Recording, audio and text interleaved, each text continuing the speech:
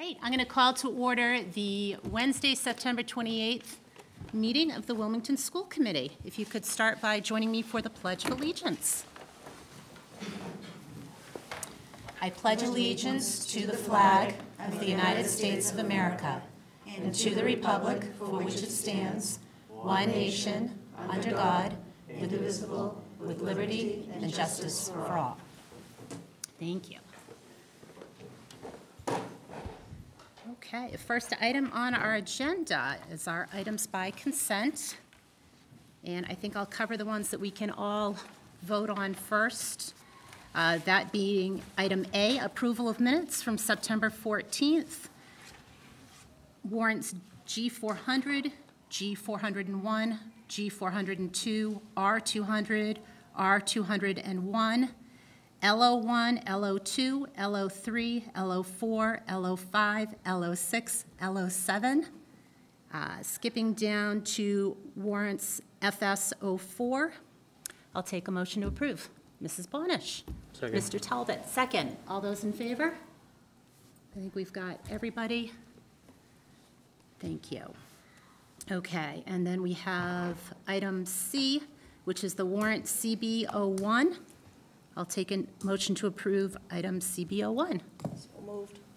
Thank you, Mrs. Kane. Mr. Talbot, second. All those in favor? Okay. One abstain. Mrs. Burns. And item number D, SPED 01 and SPED 02. I'll take a motion to approve. Yep. Mrs. Bonish, a second. Mr. Mullis, thank you. All those in favor? Okay, we've got one abstain.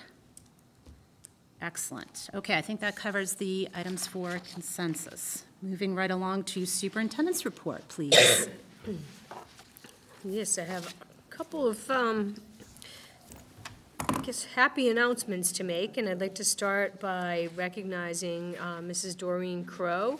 I received a letter this past week announcing that Mrs. Crow has been named the Massachusetts School Nurse Administrator of the Year for 2016-2017 by the Massachusetts School Nurse organization. So we're really thrilled. She was nominated by her colleague, Mrs. Jane Ferrara, and we're very happy that Jane nominated her, and she wrote a very nice and compelling application, which led them to award her this. She will be awarded the actual award on October 15th at the MSNO's fall conference, which I am planning to attend to witness the honor. So congratulations to Mrs. Crow. Another piece of good news that we have is that we actually have some students who have progressed pretty far along in the 2017 National Merit Scholarship Program. Anna Dela Cruz has been named a 2017 National Merit Scholarship Program Commended Student. And in addition, we also have a actually, I'll read the statement, I think, from Ms. Peters with respect to Anna Dela Cruz. So Ms. Peters announced today that Anna Dela Cruz, a member of the class of 2017, has been named a commended student in the 2017 National Merit Scholarship Program. A letter of commendation from the school and the National Merit Corporation, which conducts the program, was presented to Anna by Ms. Peters and her guidance counselor, Mrs. Jessica Rugo. Anna is an excellent citizen of Wilmington High School. She's a mature, polite, and kind. She is mature, polite, and kind to everyone. Strong across the disciplines, Anna has enrolled in a rigorous honors and advanced placement curriculum and is at the top of her class. Outside the classroom, Anna has a myriad of talents and interests. She is a talented athlete and a member of our track and field and cross-country teams. She is also a member of Model UN, Mentor Club, and the National Honor Society. She hopes to study veterinary medicine in college.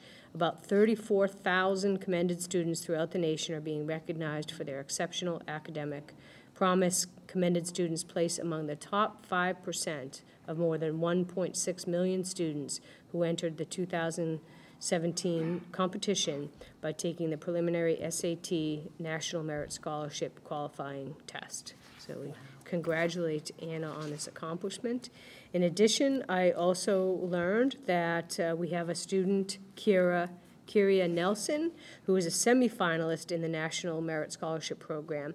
She is one of 16,000 semifinalists in the 62nd Annual National Merit Program. She has the opportunity to continue on in the competition for one of the 7,500 National Merit Scholarships that will be announced in the spring of 2017. So congratulations to Kira as well, and we look forward to following her progress in this. That's awesome. And finally, we, as you know, this on Monday at 4:30 p.m., the Department of Elementary and Secondary Education lifted the embargo on the 2016 spring MCAS administration test results as well as accountability levels. And we're very pleased to announce that the Woburn Street School and the North Intermediate School have both achieved level 1 status, making them amongst the highest performing schools in the Commonwealth. More information on our MCAS and accountability will be forthcoming in the month of October as we do our annual performance assessment and accountability reports. Wonderful. Yes. Happy to share that good news, and that concludes my report. That's great. Thank you. You're welcome. All right, I don't think we have any old business. So under new business, the first item is the 2016-2017 ELL program plan. Yes, each year, about this time of the year, we present to you the English Language Learner Program Plan for the academic year. Tonight, we have with us Sue McDonald, who is our ELL curriculum team leader, as well as one of the ELL teachers in the district, and also Mrs. Jen Mahan, who is the interim director of Student Support Services, the umbrella under which our ELL program falls. So you have the plan in front of you. We have no formal presentation, but intended to take any questions that members might have with respect to the program plan. Great. Any questions or comments on the ELL? Mrs. Kane. I just had a question on the page 5, the first page. It says that Wilmington meets the mandates of questions 2 and No Child Left Behind. I wasn't sure what question 2 they're referring to. That was question 2 in 2002, that the children need to be in an English classroom, an English-speaking classroom, the immersion. That's how this whole thing started, basically. So we meet that, we go way above that, but that's what question 2 was. Okay, thank you. I wasn't sure if it was question 2 we have on the ballot now. It was like, what's that doing there? Yeah, thank you. And can I just make one more comment? That it's good for people to know within the school and without that this is a mandate, government mandated. So it's not something we think up to do to add to our teachers' burdens of what they're trying to learn. It has to do with what they're supposed to be learning from the state. Yeah, so. Great. Any other questions, Mr. Mules? How many ELL students do we have now in the district? So right now, we're still in the middle of testing kindergarten, but at the moment, just about 30. We had 34 last year, and we exited about 10 or 12 from the program because they were ready to exit. They test scored out. But we have had about 7 or 8, almost 10 students come back in, and I've got 2 of them coming into the high school, like starting in a week or so. And like I said, we're still doing kindergarten. We don't like to test kindergarten students right away because they just started school, so we give them a few weeks, and so. So are these 30 the same, part of the same students from last year, or are they new? Some of them are. We exited about 12 of them, and now we have at least 10 that have come back. When you say exit, what does that mean? Okay, so exit, what happens is the students are usually with us for about 3 to 4 years, depending on the growth of their proficiency level, and that's assessed every year in January. A test called the Access. It's just like the MCAS, similar in structure, and so it determines the language proficiency of the ELL students. When they get to a level 5 or 5.0 and higher, then it's time for them to be exited. We also look at MCAS scores, check their grades in the classroom to make sure they're ready. But what that entails is that we do send the information home to the parents, and then as ESL teachers, we have to follow those students for 2 years to make sure they're still making academic progress in class. Now with the new ESAP, that's going to be 4 years we have to follow them. That's one of the changes. So I can safely say right now about 30 students, but about. Do we have a range of languages? What? Yes, they're all over the place. Last year there was some that I didn't even recognize. Yes, so just in my high school class here this year, I have Spanish, Swahili, Italian, and I'm going to have Portuguese and Filipino. And that's just the one class here. So yes, we do have more Spanish-speaking home languages right now, but when I say more, probably like 6 or 7 out of the 30 there's a range. Yeah, and we do have our first family that we would consider refugee family this year. So that's been a challenge, but it's an interesting situation. Everyone's working wonderfully with these students, but they weren't in school for quite a few years. So they're actually called SLIFEs, students with limited or interrupted formal education. And this is Wilmington's first case of this. So we work with the family, the foster family, the Department of Youth Services, Department of Ed to try to find all the pieces of what's missing, and then I work with the teachers. And that's very interesting. Any other questions or comments? No? Okay, great. The next item on our agenda is the 2016-2017 District Curriculum Accommodation Plan, otherwise known as the DCAP. Yes, and just by way of introduction, again, this is something that we bring to the committee and that we make available, as we do with the ELL program plan, on our website, so that our parents and families understand what is available to them as either English language learner families, or what is available through them through the district curriculum accommodation plan. So I'm going to actually turn it over to Mr. Gallagher, and Mrs. Ippolito is also here. The two of them have spearheaded the finalization of the 2016-17 plan after much work by a small group that spent some time over the last couple of years updating and revising this. But not sure if you want to just make some general comments, but I know there might be some questions as well. Yeah, I just want to thank Lisa Ippolito for all of her hard work coming into the district in August. This is, one of the aspects of an effective district, and I think she really pulled everything together, and we looked at some of the revisions, and so I want to compliment her for all her work, and especially over the summer, and helping me out with my transition. So she's still thinking of my accommodations there. So.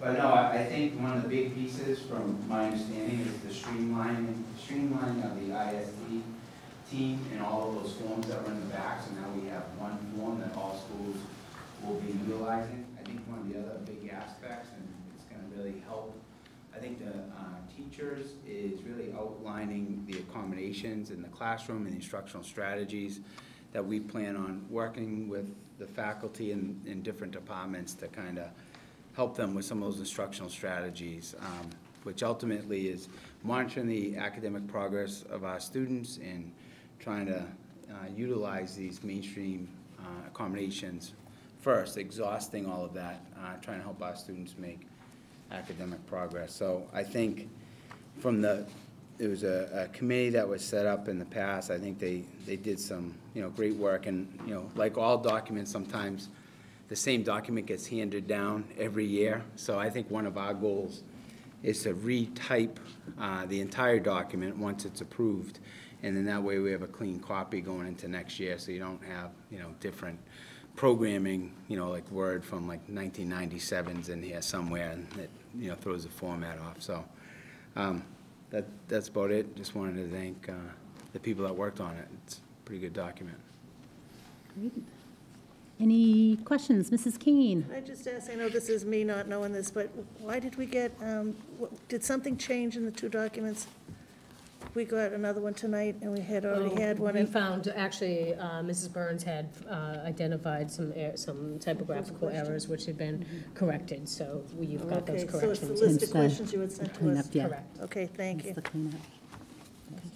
Any other, Mrs. Burns? I just want to say that what I like about it most of all is that it's put in such a clear format that you really, no one, even different perspective, when you read it, it's very clearly planned out what needs to be done and the steps to take that. And I think that's a huge benefit to this plan with regards to how it reads to a vast majority of educators and administrators, and I commend you on that, because someone like a layman like myself, I do appreciate the simplicity in the sense that so easily understood. Thank you. I just add, for the couple of us that have had prior experiences in other districts, I think that Wilmington is on the forefront. There are many districts that, even though it's required, don't even have a DCAP, and nor does anyone know perhaps what a DCAP is. And if they have one, sometimes it becomes a document that sits on a shelf. I would say here in Wilmington, it is it's very much a living document. Administrators, school building principals, at the beginning of each year, remind folks that we have a DCAP and our job, and I think, certainly Mr. Yowler is going to take the lead in this, is making sure in particular that all the list of accommodations are things that all educators are aware of, and these are the interventions that we utilize as part of trying to provide service in the regular education classroom as much as possible, meet the needs of students prior to even considering whether evaluation or referral is necessary. It's a strong list of accommodations, and I think if implemented properly, will really help to maximize our ability to maintain kids in the general education setting. So I think, like I said, our school district does a really nice job with this plan. Great. Any other questions or comments? No? Okay. Great. Thank you. The next item of business is the fiscal year 18 budget calendar. I can't believe I just said fiscal year 18. This is probably, for Paul, or Mr. Ruggiero, the worst time of the year. He's still trying to close and report on 16 while managing and balancing 17 while thinking about launching into fiscal year 18. It's very challenging at this time of year, so I commend him for being able to keep his wits about him, let alone the organization that goes into this. So I thank him for putting together this draft schedule for your review. And, if anybody has any questions in terms of the schedule, Paul, I don't know if you want to point out anything in particular. Thank you. The schedule's similar to what you've seen in the past. A couple changes we did. Instead of having our marathon day where we meet with all the budget managers, we broke it up into a couple of mornings. In December 7th meeting, the superintendent will give you a preliminary budget, kind of where we are right now, not a full-blown presentation, but kind of where we are. In January is when we'll present the superintendent's recommended budget with the budget book and so forth. That's kind of our goal. The public hearing on the budget will be in February, similar to what it has been in the past. In March, we'll meet with the Finance Committee. Don't have a date yet for that. And then town meeting to hopefully approve the budget is April 29th. Can I just ask you a really simple question? Those dates that are put in, like the public hearing for February 8th, are those like set in stone, like that they're in the book kind of thing, or will they, do they fluctuate at all? Yeah, February 8th is essentially the same time in the calendar that we did it last year. Oh, We okay. did it, whatever it was, February 6th, 7th, 8th, 9th, whatever, wherever it fell in that, the first Right, meeting in just to February. hit the calendar so I don't Yeah. keep it all on. Yeah, you can mark that one down. Okay, thank you. Pen? Never pen, right? Excellent. Any other questions or comments regarding the fiscal year 18 budget schedule? It always looks a little overwhelming to me, so I'm glad that somebody else put together the schedule. Okay.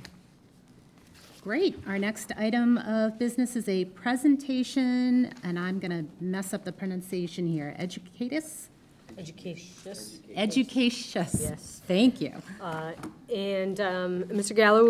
Gallagher will be giving you a presentation. I just wanted to offer as introductory remarks that last year, we had a student here at Wilmington High School from Germany, and it came about through an interesting set of circumstances. We had a family in Wilmington whose daughter was placed with a family in Germany, and that family's daughter was placed with a family in, I believe it was Kentucky, and she was not having a great experience in the school she was in, and the family from Wilmington contacted us and asked if there was any way that we would take their daughter. So it was kind of it's true exchange. And the young lady's name was Lou Schramm, and she came here to the high school. She had a wonderful experience. She came to me at the end of the year. She had been named, I think, twice, received the Student of the Month award, and she actually played on the tennis team and went to the States, and Mr. Hackett, Coach Hackett, had shared with me that it was the first time in many, many years that he had one of his players go to the state tournament. And she came to me at the end of the year to share with me the incredible experience she had here in Wilmington and her enthusiasm for coming back someday and maybe attending an American university. And at that point in time, I thought to myself, we need to create opportunities for more students to come from abroad and come to Wilmington High School so that we can expose them and expose our students to some cultural diversity and share the opportunities that Wilmington has to offer and Wilmington High School has to offer. So in walks Mr. Gallagher, and he has done work with Educacious in his time at Beverly High School, some fantastic work, and he brought Mr. Jenkins, Steve Jenkins, in to meet with me to explain and talk all about Educacious, and I was sold. I think this is exactly the thing that I had envisioned that we would want to do to be able to bring those students here to Wilmington. So we wanted to give you an overview of what Educacious is all about. It is, if we were to proceed, there would be a minimal amount of investment, and Sean will talk about that a little bit more, but I was wanting him to share all that he knows and his experience with the program. So I'll turn it over to, yeah. I have just hand out a couple schedules of current students, not in Wilmington Public Schools, but in my previous district. So you can kind of, that's just a sample of 2 seniors and a junior, some of the courses that they're taking. So first of all, I agree 100%. I think an exchange program brings a lot of diversity within the community. From my past experience, a lot of we've had this program up and running in my previous district for 6 years. It's been extremely successful. A lot of the students get involved in athletics, they get involved in theater, they get involved in art.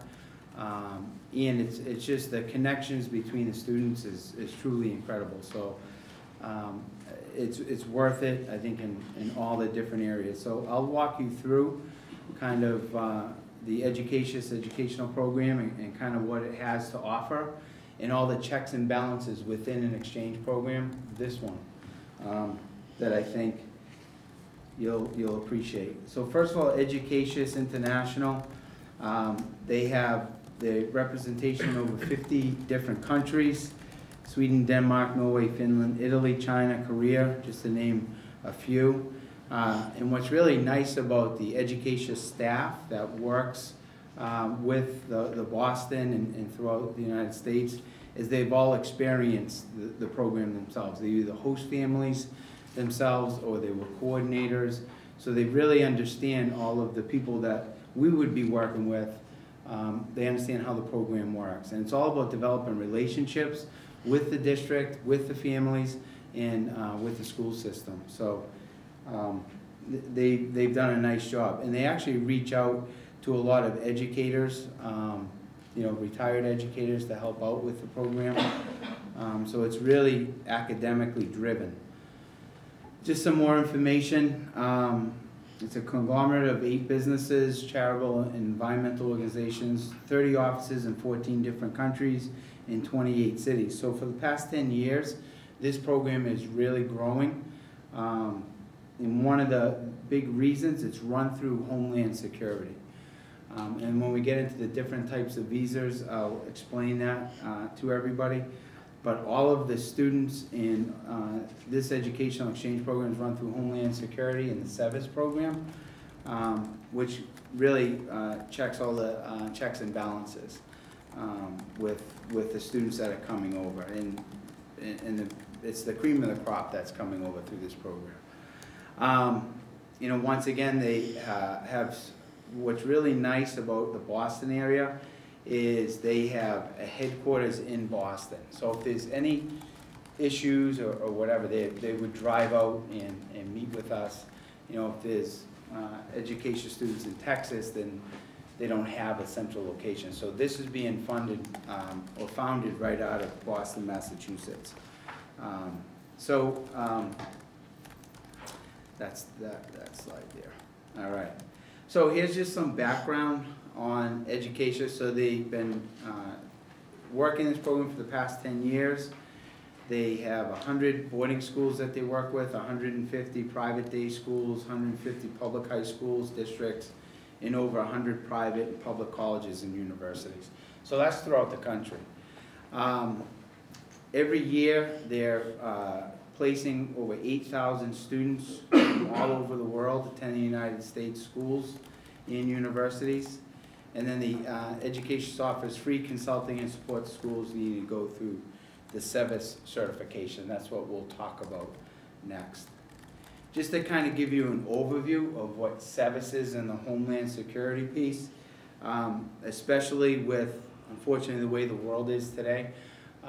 There's a lot of, as I said before, checks and balances. This exchange program, when we were moving forward as a district, looking at this is the piece that we really liked, in the sense that all of the students and all the families in this entire education exchange program is run through Homeland Security. In public schools, these exchange students will stay for 10 months with the host family, and then they would go back you know, to their home country. The private schools, they don't have such a regulation, so a private school, the student could do 4 years at, you know, at the private school. So they can stay multiple years in a private school. Public school, they stay 10 months. We geared our program for juniors and seniors, and what we found over the past 6 years, especially here in this great district, you have a brand new high school. It's very close to the Boston area and some great universities and colleges. So if we decide to move forward, that would be a big selling point in the program. They would really like this district for everything that we have to offer, all the extracurricular activities, beautiful school, new high school, and a great school district, and so close to Boston. So I don't think we would have any problems you know, acquiring students who would like to come to Wilmington. So the education's coordinator's responsibilities, remember, a lot of the people that are working are the educationists are former educators. So they really want to make a connection with the school and the school district. That's really, really important to them. And they assist with the whole process that I'll outline in a minute, from interviewing families and checking the home sites and working with the home families and getting approval with the approved families and the host families. And they really build the relationship, and they pride themselves being face-to-face. And once again, having the headquarters in Boston is just an extra bonus. And Mr. Jenkins, who is like one of the regional directors, is a former superintendent. He retired out of Winthrop, so he really understands how schools operate, and that's a great benefit. So when we're looking at the exchange students, here's just an overall general view of when we receive students.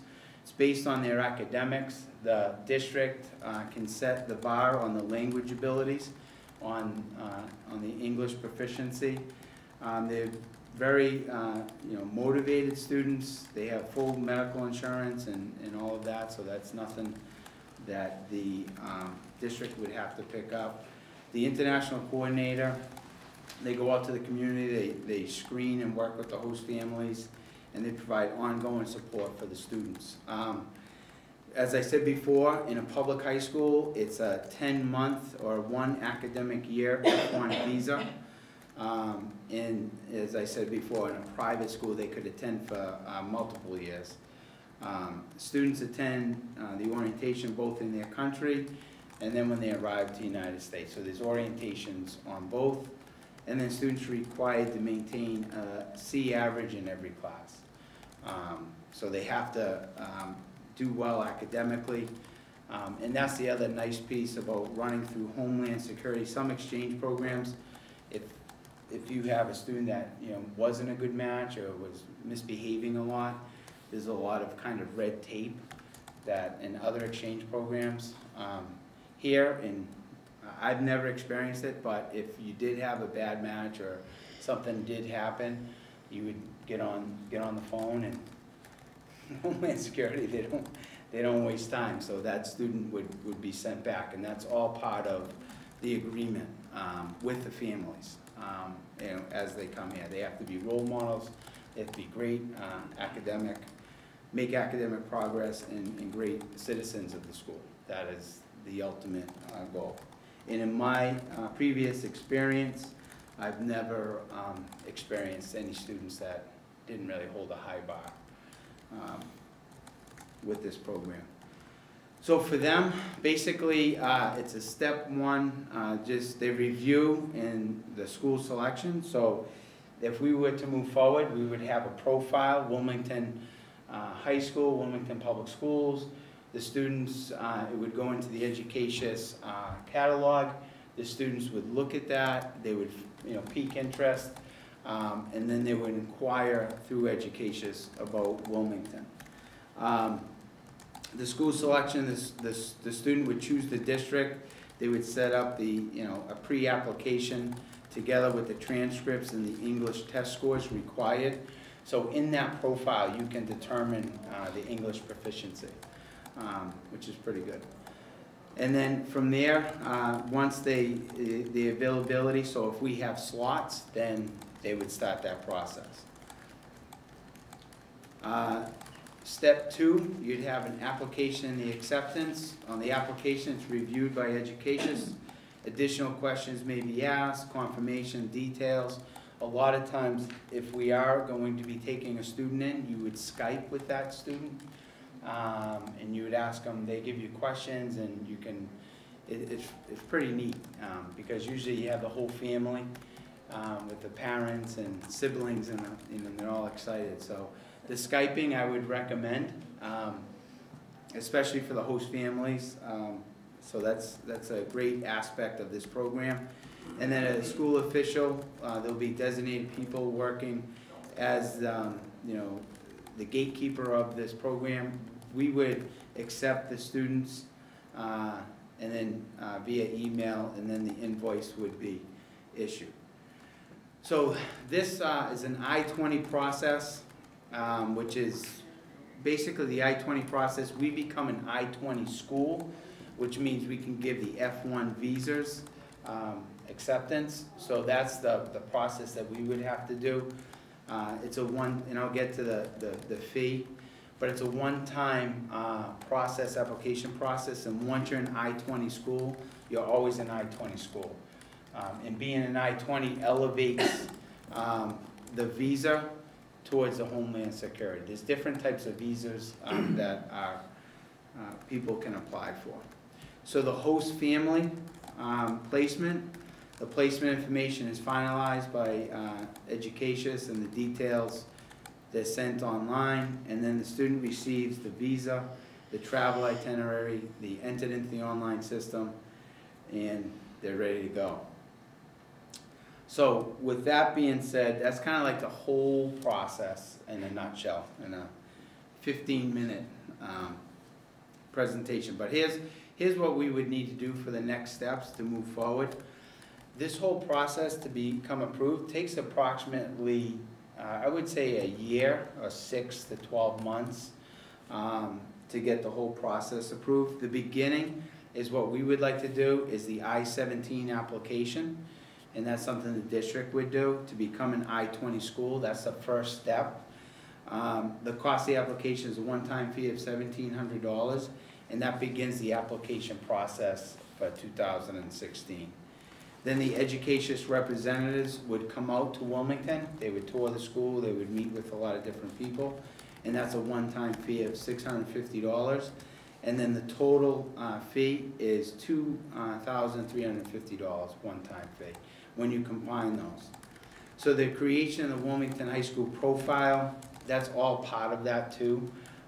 We would do that, they would advertise that, they would help us with that.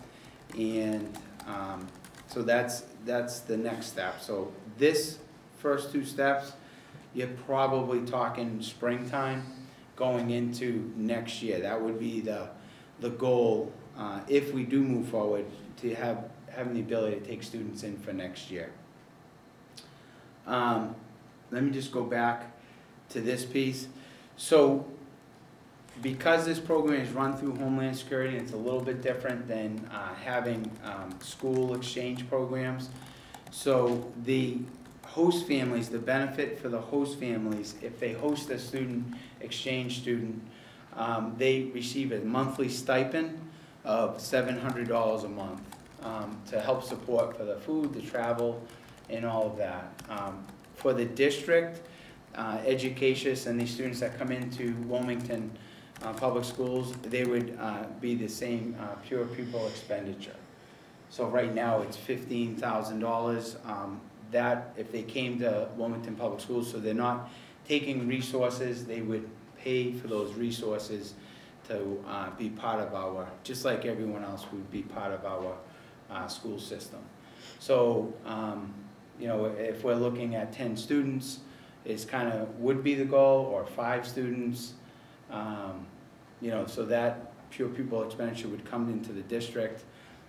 And then the benefit for the Wilmington families that would like to host an exchange student for 10 months is you receive a monthly stipend to support the student. So it's not a burden on a family that would really want to be part of that. So that's the program. If anybody has any questions, or yes. Did you do this in Beverly? Yes. Oh, okay. Yes. And what is the, so you said the goal is between 5 and 10 kids? You know, for when we started, when we walked into that the first year, we started off small with 5, but we accommodated 10 the following year, and then I believe we're up to 12 to 15. But it depends on the class sizes and how much room you may have. So we cater to the upperclassmen, to seniors, exchange students that are seniors, and that's worked out pretty well. Sometimes a junior will take on juniors too. And I checked with the high school administration, so there would be room for 5 to 10 very comfortably. Class sizes here, I think the average is 19. So if you had 10 seniors, you know, scattered throughout all those classes, it shouldn't have an impact on. And if you look at the classes they're selecting, it's typically a higher level AP honors type of student that you're gonna get. And then one more. Sure. Is it, so would people come for the full 10 months, or can you do a half a year? You can do a half a year. Some districts do a half a year, but I think for the families and for the whole experience, we never did the half a year piece. We did the full year for the 10 months. So they would stay, like, for the holidays? They do. Sometimes they go back. You know, and some of our students will go back with them, so they develop the connection.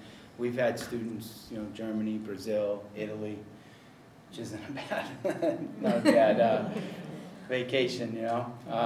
But so that's the thing that, I mean, there's some benefits all around, but when you see the connections of the students, we had a lot of our students get involved in the after-school activities. We had some Brazilian students that were the leads in our musical We had tennis players that, you know, won the state title, coming from Sweden, and they're able to participate in all extracurricular activities.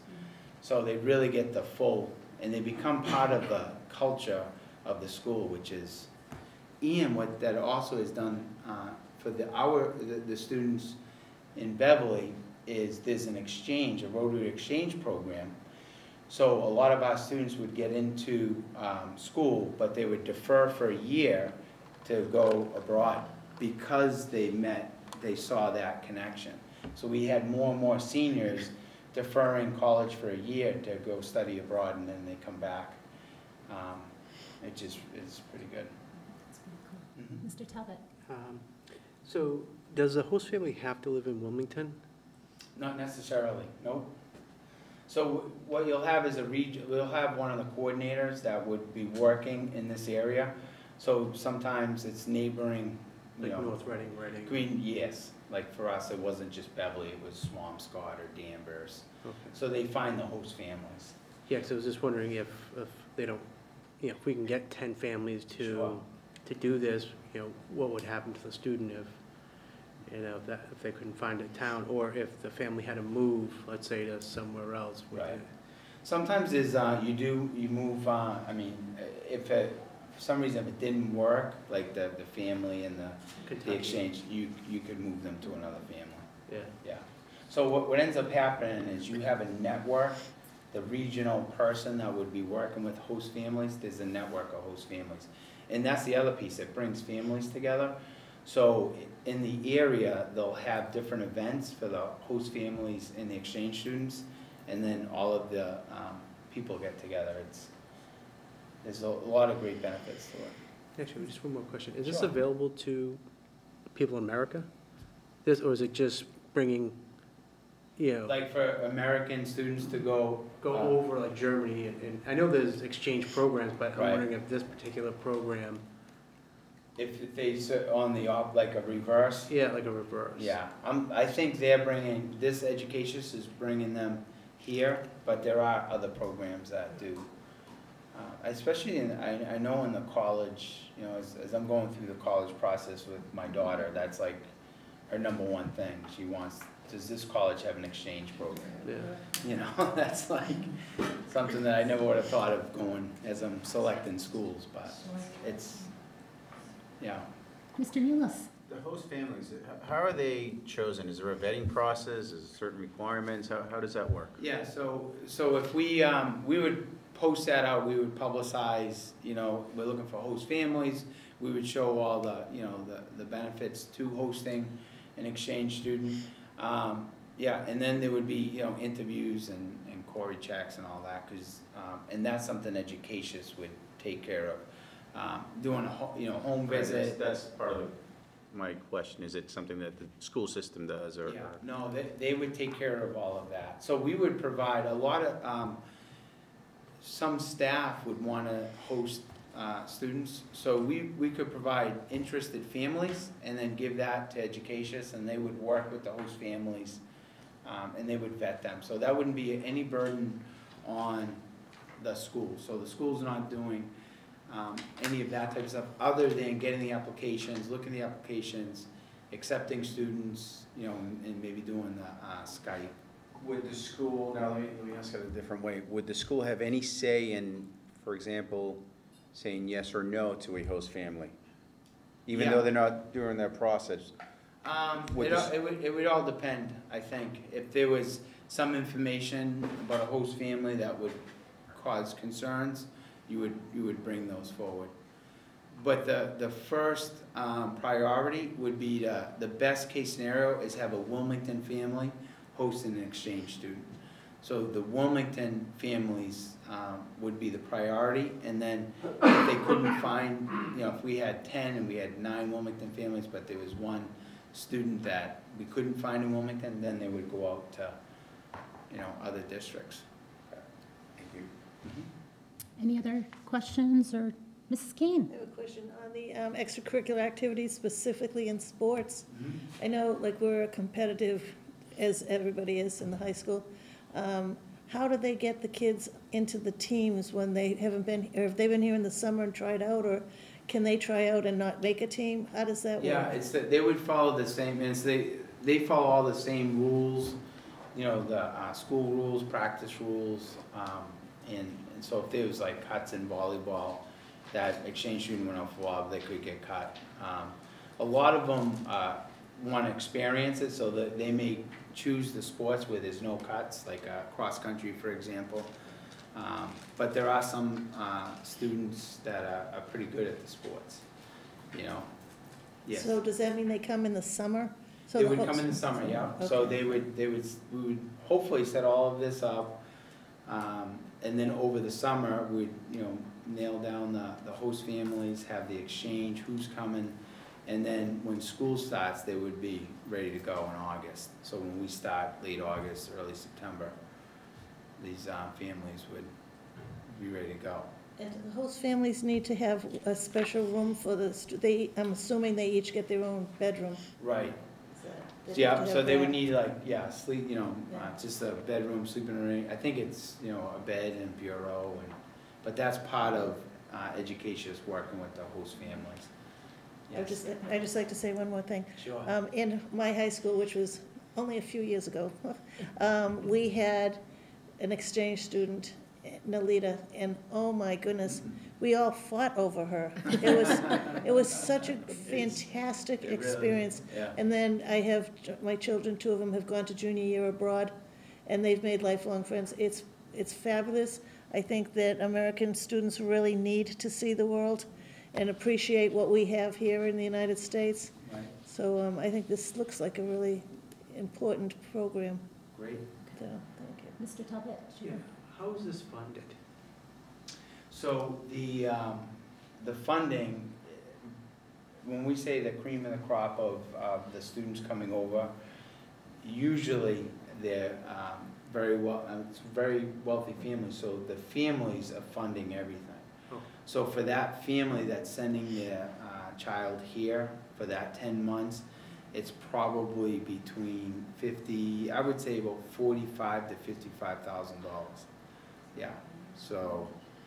Yeah, I mean, I noticed that there were a lot of the kids on the list you gave were on on the honors Right. courses and things like These that. are highly motivated students that are really looking to get an American education experience in being here in New England with all of the great colleges that we have. It's very attractive for them to come here for a year, and then what typically they do is, you know, they'll be, you know, I mean, we have exchange students in the past, we come back to the high school.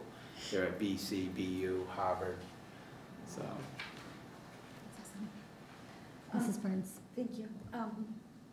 With the thought, with them coming in the summertime, I know typically not in the older grades, but there have been times, one instance where we've had 17 new enrolled students. Right. Would you start, is it the expectation, if we do take this on, to start off slow and then just see what the trends continue to be and go from there year to year, or? I would anticipate, I mean, we would try to start at probably the same level that Beverly High School had started, so maybe 3 to 5 students. We are in a position right now where, for the most part over the last several years, we've had declining enrollments at the high school. So, you know, we've kind of shown the list of places where some of our students go to. So, obviously, if we make the commitment and we start the process and we sign all the appropriate paperwork, we are obligated. But I think, you know, given our numbers, we would continue to do enrollment projections as we do every year, but we would base it on that. So if we were able to accommodate more, you know, up to 10 or 12, I think that would be ideal. I can't see us getting much higher than that where we are currently, but I think we are well-positioned because we have seen flat to declining enrollments over the last several years. Thank you. Any other questions? No? I have one, just for clarification. So my understanding is this would be a total one-time cost to our district of $2,350. That's not per exchange student, that's That's it. it? That's the Okay, process.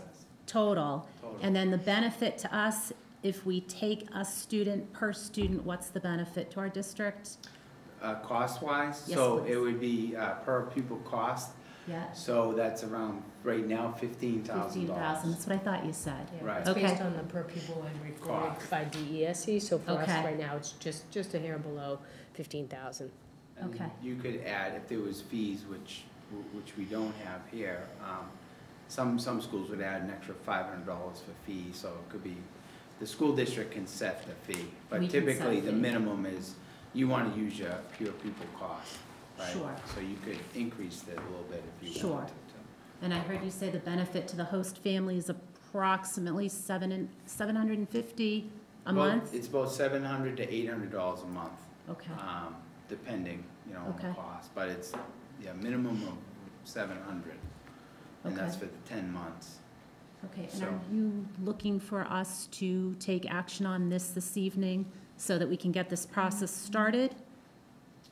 Are we, We feel, I mean, the only approval, to the extent there would be approval, we wanted to bring it to your attention. It's not necessarily something other than the fact that, there's a $2350 expenditure that haven't necessarily budgeted, but in speaking with Paul, he feels that we're able to absorb that expense. So I think if the committee is okay with us making that investment to at least apply and begin the process, I think that's what we're looking to do. okay, any discussion on that? So that's just that $650 fee, is that one-time visit to kind of start the process? Correct. So once we do the $1,700 application process, we become an I-20 school. That's the first step. Then they'll send out a team for the visit. So that's the total cost is the Okay, so combo. it's a $1,700 plus a $650 Right. gives us the So it's $2,350. $23.50. Full. Okay, any further discussion? I'll take a motion that we move forward with this then. I'll make that motion. Mrs. Burns, a second? Second it. Okay, all those in favor? Great, unanimous. Awesome. Thank you very much. Thank you. Good. That's I just, exciting stuff. yeah, I'm excited, and I just like to take one moment of your time, because I do talk a lot. I just want to say that the first, 7 weeks, 8 weeks, it's been, every week it gets better and better in the sense of the people that I meet.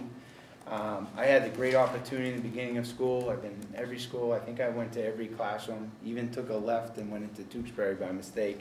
I didn't visit their schools though. But it was amazing. On some of those really hot days, I went to the middle school, for example. I heard that it's so hot up there, on the top floor, and so I went in there towards the end of the day, and I'm telling you, the teachers were teaching, and the students were, it was just incredible. Because it could have been so easy for them to say, oh, you know what, let's relax, it's still too hot. And I've just been so impressed with the dedication of the staff here, and the dedication of the students, and the manners, and it's just been a great experience. So I think it's awesome. And then hearing those two students and that academic achievement is amazing. It's 1.4 million students across the country take that test, and you have a commended student, which is in the top 5%, and then you have a semifinalist, which is in the top 1%. So I think it's like 16,000 students across the country, the 1.4, and you have two students in Wilmington that have made that achievement. So a lot to be proud of, and I just thank you guys for the opportunity, and we'll just keep working together. So that's my motivational speech for the night. Great, thank you. Okay, our next item of business is curriculum leadership and design. It seems like a perfect segue, but I wanted to just, this is really a point of information. I think there was some discussion at our last meeting with respect to, and it was related to superintendent goals. So I have two things. I provided the committee with excerpts from an article that we actually, as a district leadership team, read at a recent district leadership team meeting when the subject of the conversation was curriculum leadership and curriculum development and working together in putting together structures and processes so that we could produce those curriculum maps. Finally, I know it's been a work in progress, but so we could kind of get to the end zone and obviously Mr. Gallagher, in his role as assistant superintendent for curriculum, is the curriculum leader for the district. So he has the honor of taking that football and getting it over into the end zone. So I wanted to just provide you with this article because I think it was very helpful, certainly to our team and hopefully to you as well, with respect to the curriculum leader's role. And Sean being the curriculum leader, there's a place in here that talks about the curriculum leader having 3 key roles: the visionary, the gatekeeper, and the change agent. That's towards the end of the article. And as the visionary, as the article says, the curriculum leader needs to know where and how to lead the curriculum teams. That is the main way that we're going to move forward with our curriculum alignment. That the curriculum leader is also the gatekeeper. So this is the person, and I love this analogy, who stands in front of each building and classroom in the district and allows only effective instructional practices through the gate. It's that person's job to make sure that any program implemented aligns with the teaching and learning goals for each of our specific content areas. And finally, serving as a principal change agent, responsible for identifying and determining how to make these improvements. So I thought that you might enjoy reading these excerpts as well as we move forward. And like I said, I'm so pleased to have Sean here to do this work. I think he possesses all the qualities that are outlined in this article, and I think that we as a district leadership team are looking forward to his leadership in advancing our curriculum and instructional initiatives. So I thought you would enjoy that. And the other piece of information that I provided to you actually at your places this evening is a document called Power Elements for Inclusive Practice, and this is for superintendents.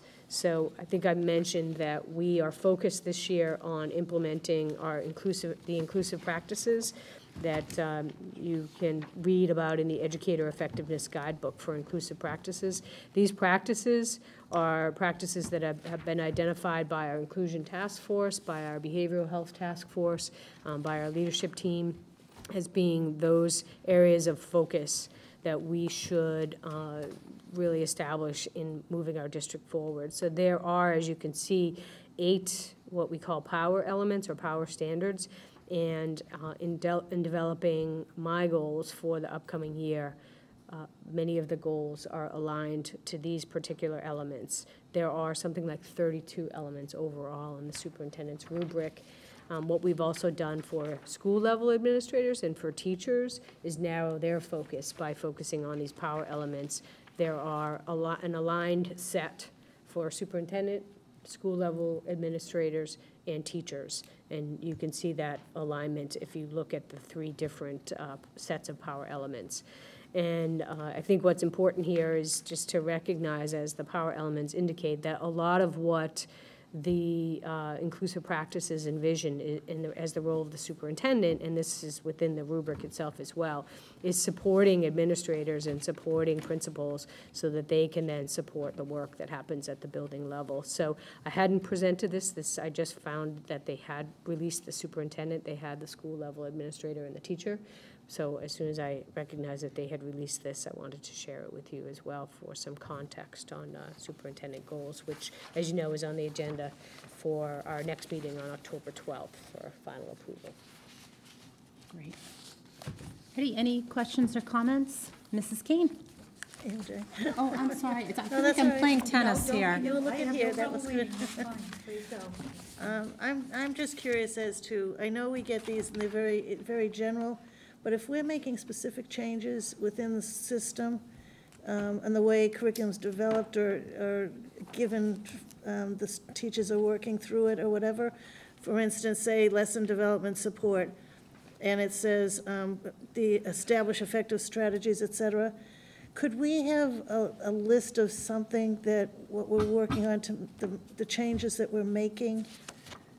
Do you know what I'm asking? I don't mean everything specific, but if we're making some major changes about the way things are happening in the department, in the school? Yeah, well, at this point, the only thing that we're doing is we're not in a place where we're actually designing or developing any new curriculum. What we're trying to do is effectively capture what is being taught. I think What we lack is, I mean, all teachers have curriculum, all teachers have units that they're teaching, they have lessons that they teach as part of those units. And what we lack is the documentation of that, what's called curriculum maps with the pacing and guides and the scope and the sequence.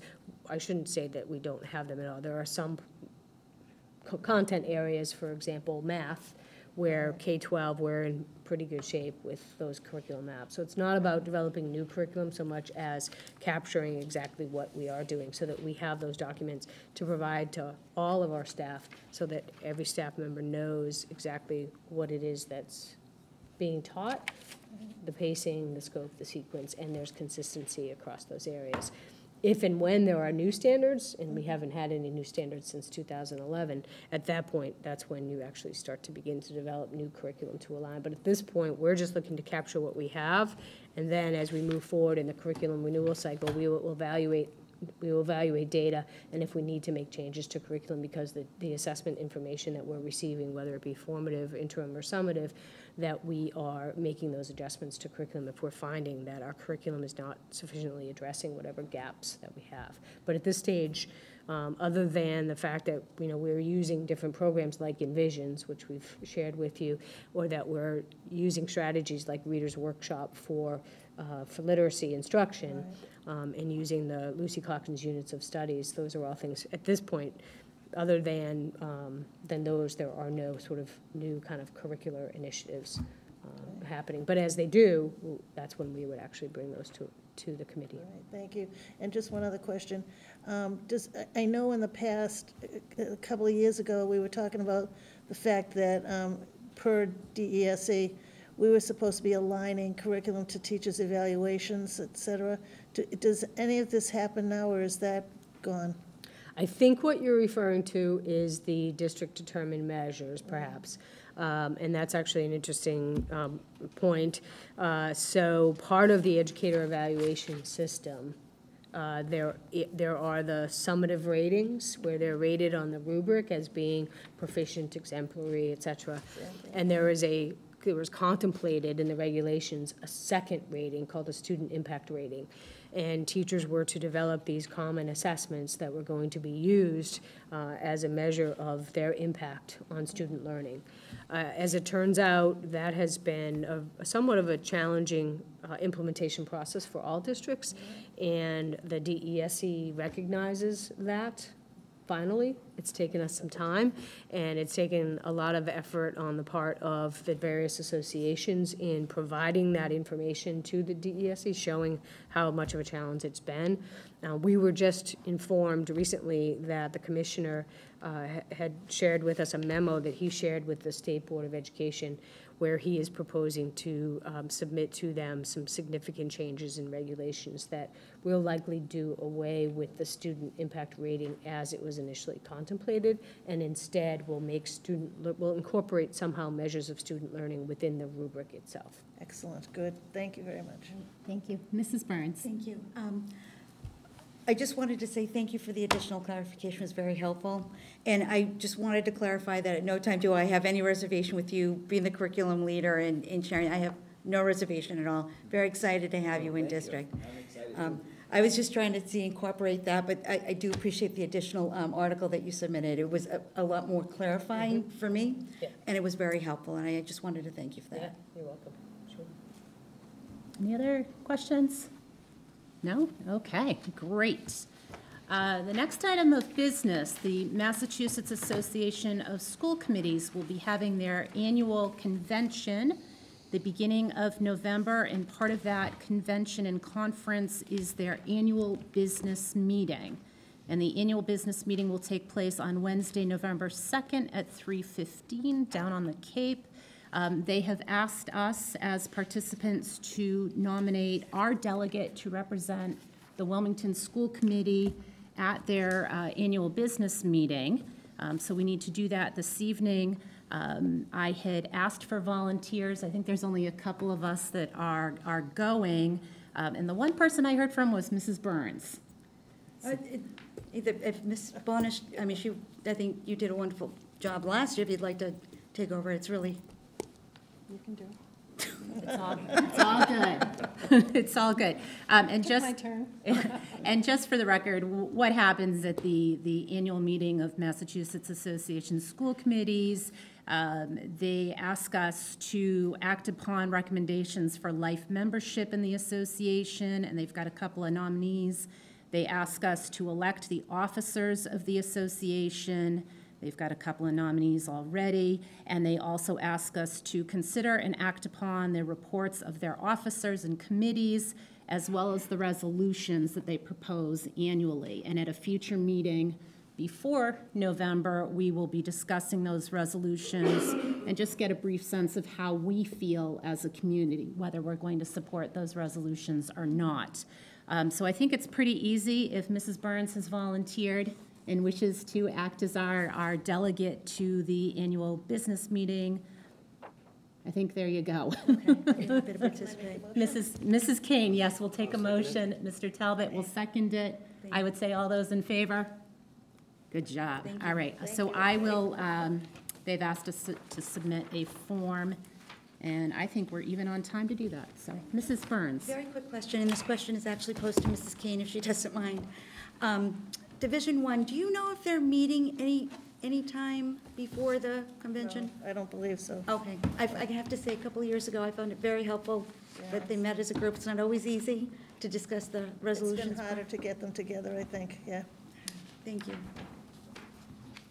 Okay. Before we move on to our next agenda item, I just wanted to say a couple of words, and that is, I'm going into my 4th year as a member of this community, and I have always been very proud of how organized and efficiently we run our school committee business meetings. And I think part of the reason why we are so organized and efficient and we tackle such a great deal of information is because we stick to an agenda. We have a long-standing practice of following that agenda, and as we invite the public to observe us in our discussions, while we do take public comments and questions, we do ask and request that they stick to agenda items. So at this point, we've come to the place where we allow for public comments. And if there's anyone here who would like to comment on our agenda, you are welcome to do so. Okay, and for the record, if you could just state your name and your address, that would be great. Thank you. Sure. David Ragsdale, 18 Marion Street. And quickly, I wanted to say, in light of the state accountability data being released on Monday, that I wanted to quickly commend Woburn Street School and the North Intermediate School, which were named Level 1 schools in the state accountability system. So, huzzah to them. And I also just quickly wanted to follow up on the superintendent's comment about the direction that district-determined measures have been going in the educator evaluation system, because the Board of Elementary and Secondary Education met yesterday, and they were very much in line with the commissioner's presentation as far as the difficulty of doing that and the desire to change that system in the way that the superintendent indicated. So the board was receptive to the commissioner's presentation on that point. It was described by someone afterwards as the death rattle of DDMs. So that seems to be the direction in which that's going.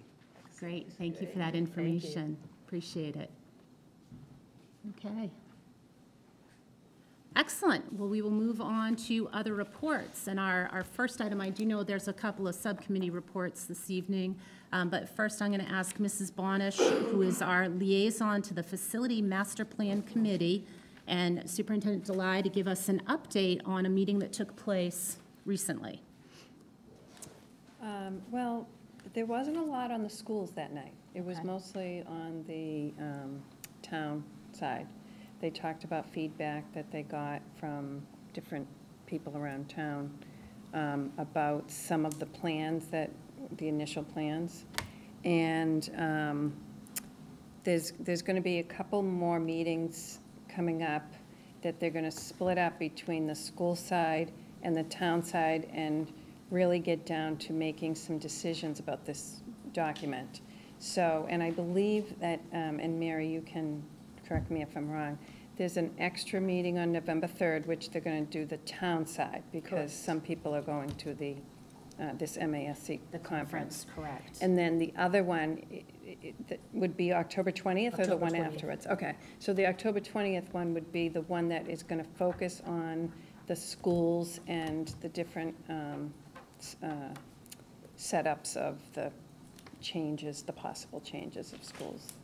And that meeting, yeah, they're gonna do, they're in the process right now of actually doing the analysis of the evaluation of the alternatives.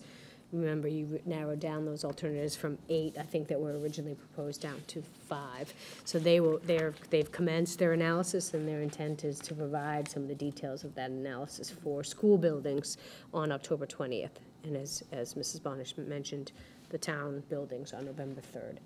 They originally, I think it makes sense to split it anyway, because it's a lot to cover, and it just so happened that Makes for a most of long us meeting. weren't gonna be able to make the November 3rd meeting, which, if they had done that one. So October 20th at 6 o'clock, the earlier start time is to accommodate what is anticipated to be a wealth of information, and it will be in this room as well. Okay. I think it would be really helpful if as many of us from the school committee as possible could attend, because this does affect our school buildings, of which we have some oversight. Will they be still using this document that we just? Is this, I don't believe this This is may the not be. final one, no. Okay. There is a document, we actually didn't have the latest copy. I missed the meeting in June, which they gave out the latest copy, and I haven't received another one since, but I might just request one, Okay. just for the purpose of having it in front of me, Right, because we didn't have it in front of us, but similar to this, but there were a Okay. couple of changes. okay. And I think they'll give a full analysis of what the expenses, what the cost would be, what the potential savings would be. They actually developed a matrix of criteria that they will evaluate, and then actually asked us to give input on the weighting of those criteria.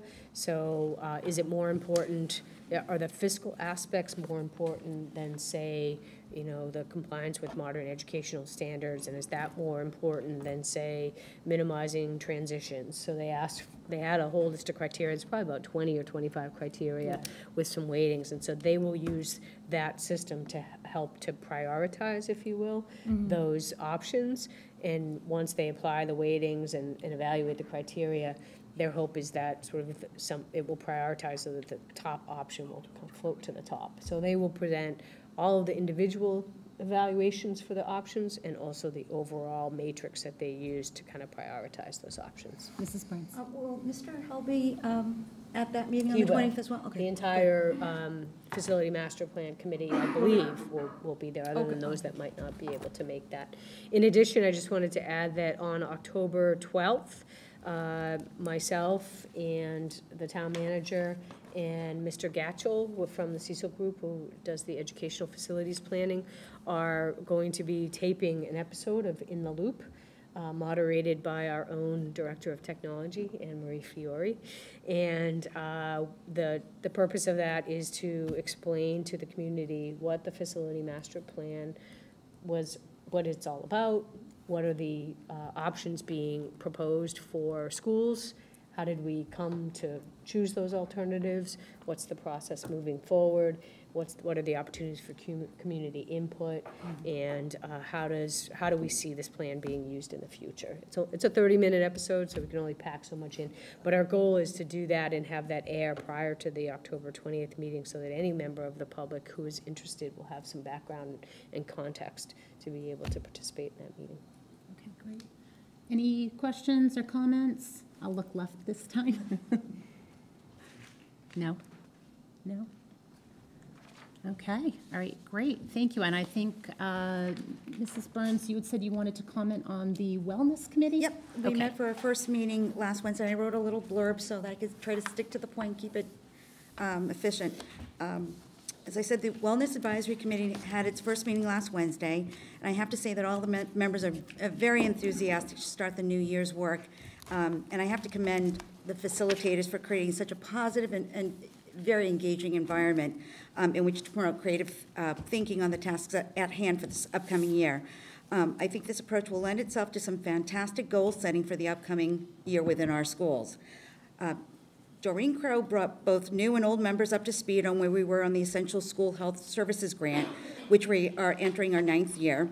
Through this grant, Wilmington has helped implement and mentored health initiatives in the Burlington and Woburn school systems, which are doing quite well with their new initiatives. We touched upon the Continuous Quality Improvement Project, in which we're still waiting for the state to determine the guidelines of which to fulfill. I'm not quite, don't quite understand completely the details of that aspect, but Laura Stinson discussed the school health index and offered thoughts on possible goals for this year, such as a walking school bus, which is getting the kids out and moving, and walking bus routes, which I thought was pretty creative, and where students would, and creating increased activity during indoor recess time, especially during the winter months, and continuation of a themed lunches in all the schools. I guess they have taco, like it's similar to a Taco Tuesday, and they have, each week is a different theme, which I think is really kind of a healthy theme, I should say, which is really kind of capturing the kids' interests. It comes under our Healthy Kids, Better Students initiatives, which have been successful, especially in the Woburn School. The Shawshene had smarter lunchrooms, and Woburn Street had movement in the morning, where before the start of school, with everyone in their classrooms, the kids would have movement time. Someone will get over the speaker and play some music, and everyone moves, which I think is a great way of getting the kids' energy out and getting them focused for the day's work ahead. To generate ideas for this year's goals, we were asked to read an excerpt from an article entitled Whole School, Whole Child, and Whole Community, which we then highlighted those areas of the text that we identified strongly to in the education of children. Some of the texts that struck me were each child in each school in each of our communities deserves to be healthy, safe, engaged, supported, and challenged, as well as the development of the whole child is more than the acquisition of knowledge or skills, behavior, or character. It is all these. It's a takes the village approach to healthy children and academic achievement. From this discussion, we're just starting to lay the foundation of the process of determining and shaping the health goals for our schools and possible initiatives for the upcoming year. So, but I have to say, it was such an engaging subcommittee that the time flew by, and I just enjoyed everyone's company and enthusiasm in that. So that's pretty much it. And if there's any questions, I shall do my best to answer. I had meant to reach out to Ms. Doreen Crow just to make sure I was on point and that I captured everything, well, to report back to you guys. So Great, thank you very much. Any questions? No? Okay, and I think Mrs. Kane, you wanted to fill us in on the latest CPAC. Yes, the CPAC started their year on Monday night, and they had a basic rights workshop, which is very informative. They begin every year with that, and very interesting. I would just like to say, I would hope that more parents in town realize the benefit of this CPAC organization. They have so much to offer, and they're wonderful people. They always have a really pointed explanation of what they're going to be talking about and what they're doing. They bring in people for workshops that are really important to their children, to everyone's children. And they have a wonderful little brochure, the CPAC brochure, and tells you what their mission and vision is, the vision to make a difference for students and families. And I really think they do, because they're educating the public. Sponsored parent workshops, they have this whole long list of the workshops they've had just last year. And then they have their accomplishments over here.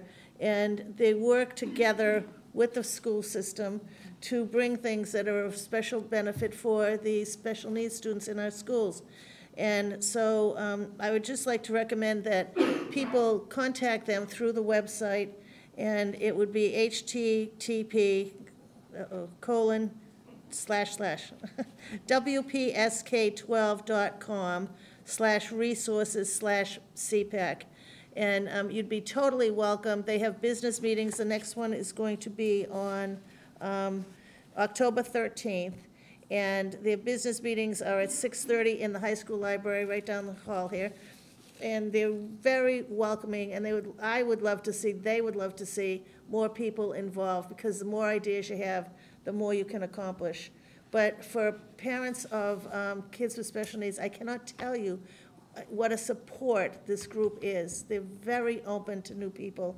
And so I hope that other people will think about it and start to pay more attention to the fact that we have this available to them, and it's really worthwhile. So I'll be bringing you updates as we go along. Excellent. But Thank you. October 13th, it would be great to see people there. Great, thank you. Okay, thank Any you. questions? Any other subcommittee reports? No? Great, thank you. All right, I think we're on to correspondence, Mrs. Bonish. Nothing? Great, all right.